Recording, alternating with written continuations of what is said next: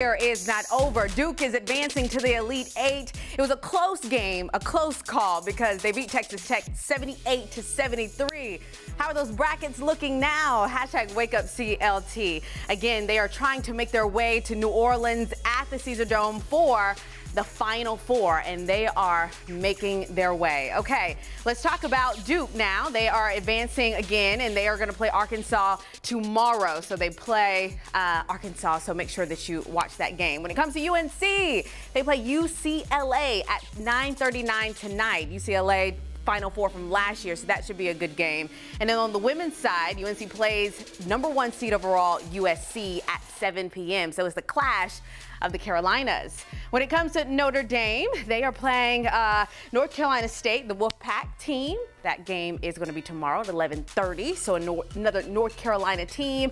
And then we know this is a New Jersey team, not forming the Carolinas, but St. Peter's, Larry Sprinkle, they move on to play Purdue, and that's going to happen today at 7:09. So again, what did you think about the games moving in from last night to today? Let us know using hashtag WakeUpCLT. But Chris, we talked about it earlier. Something's wrong with your bracket right now. Yeah, I went to bed with a perfect intact Final Four. Now half of them are gone, crushed, and I'm sure a lot of people are sharing this sentiment this morning. I think there's some exciting basketball. I think this may be some of the best era, especially when you have the Peacocks. The Peacocks, right. Yes. Right. My family's in Arkansas, so I had a lot of woo pig sueys on our family text change. That's funny. That's for sure.